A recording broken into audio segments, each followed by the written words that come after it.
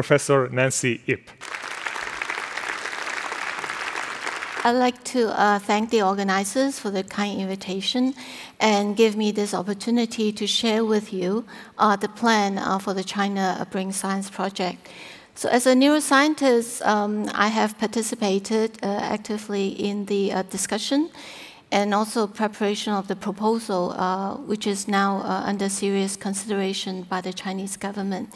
So in this presentation, I will provide an overview of our plan for the China Brain Science Project.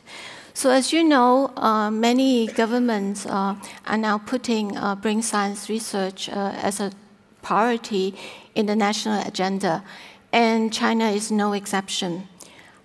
Of the 1.3 billion people in China, it has been estimated that about 1/5 of them suffers from a neurological disorder in their lifetime.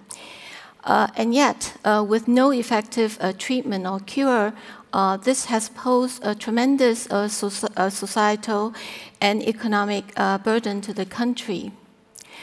And we believe the core issue is the lack of knowledge of brain function. Understanding the brain is critical for us to develop effective treatments, cures, and diagnostic tools. So there's an urgent need for more basic and translational research.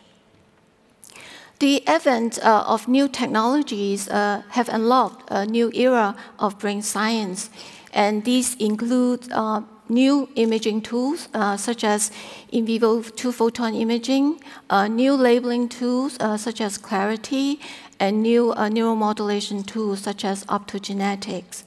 So about 2 years ago, a panel of neuroscientists, including Professor Muming Pu and myself, we have initiated a discussion on whether China should consider putting together a China Brain Science project. And this has led to subsequent strategic discussions at the national level. And after many rounds of meetings, a consensus has emerged. That is, that the brain project will target the health of the human brain. And we would like to develop innovative tools to understand how we think and learn, and undertake studies to unveil the brain disease complexities, and also to develop a genetic database and biobanks to facilitate the development and tools tools for prevention, diagnosis, and treatment.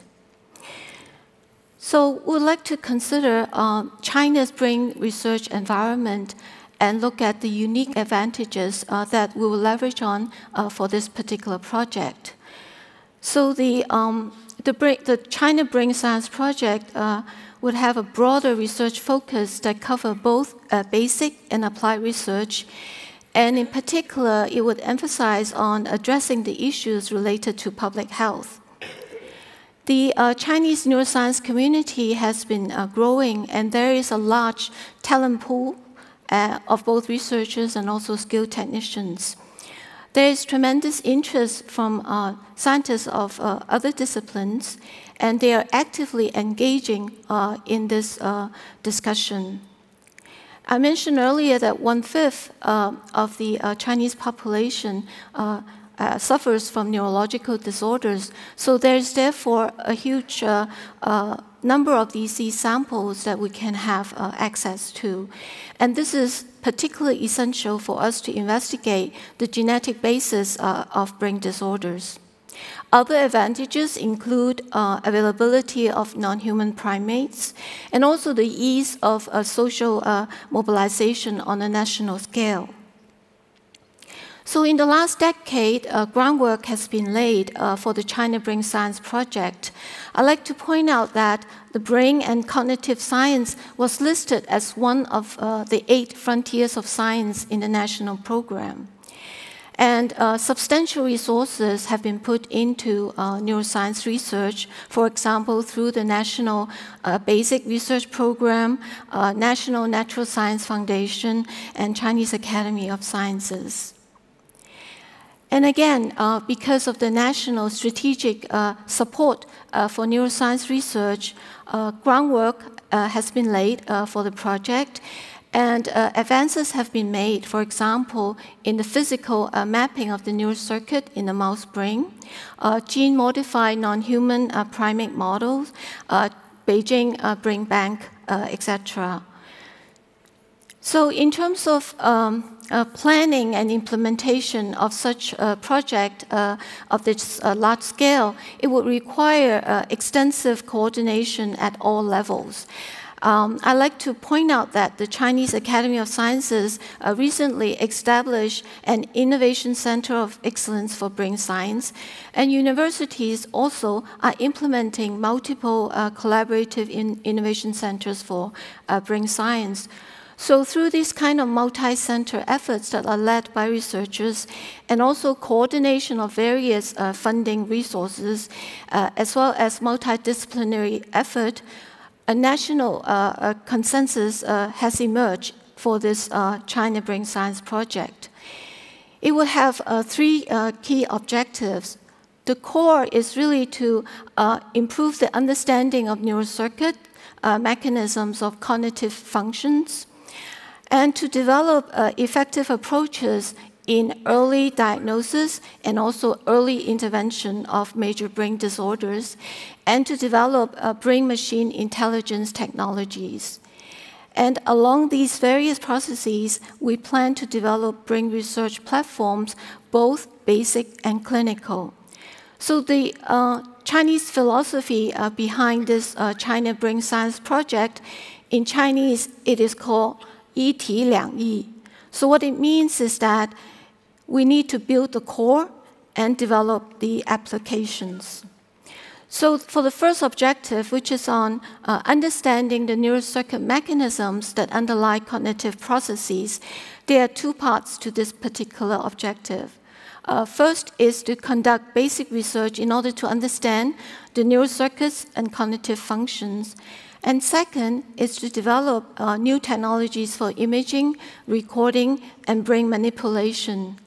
We believe that these two parts are complementary in the sense that basic research will lead to development of innovative technology, which in turn can facilitate the exploration of the studies on neural circuits. Now, the cognitive functions in terms of the focus areas would include sensory perception, learning and memory, attention and decision-making, etc. And our aim is to understand how molecules and reactions in the neural circuits can lay the foundation for human cognitive function and to identify the key regulatory targets. Now, in order to achieve these goals, we have to establish basic research platforms. And to just give a few examples, they will include neuronal labeling and also circuit tracing technologies, in vivo recording technology, methods for manipulating neural activity, transgenic non-human primate models, and data analytics platform. The second objective I mentioned earlier is to focus on the early diagnosis and early intervention of brain disorders. And we aim to understand the disease mechanisms because it is critical before we can develop effective therapies. We aim to establish a public database, libraries of patient samples, and technology platforms. So with these approaches, we'll be on the right path to discover biomarkers for early diagnosis and disease monitoring, and in doing so, identify possible new therapeutic targets. Now, there are many brain disorders, and we would like to focus on the major ones. And they fall into three groups. Developmental brain disorders includes autism and mental retardation, psychiatric disorders, depression and addiction, and neurodegenerative diseases such as Alzheimer's and Parkinson's. And we aim to unravel the underlying pathophysiological basis of the disease and also interaction between genetic and environmental factors. Now, the knowledge that we have gained from those studies will put it in will put us in a good position to develop early diagnostic tools, including molecular imaging and cognitive markers. And we also aim to develop early intervention approaches, such as pharmacological treatments, including traditional Chinese medicine, physiological and physical modulations. And also leveraging on our unique advantage of the availability of non-human primate models, we aim to develop new disease models.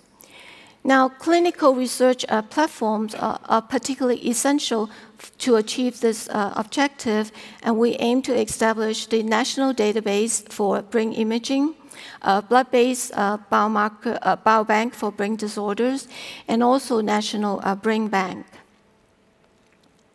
The third objective that I mentioned earlier involves brain-machine intelligence technologies, and I will not go into great detail here. Suffice to mention that we aim to use interdisciplinary approaches to understand and simulate brain function and facilitate the advancements in various disciplines.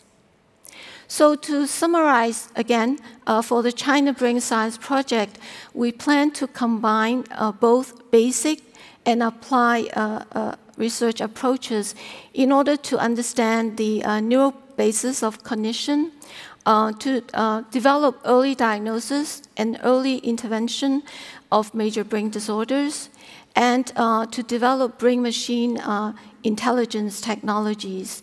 And our long-term overarching goal is to contribute to the promotion of good health and also for industrial development. Thank you very much for your attention.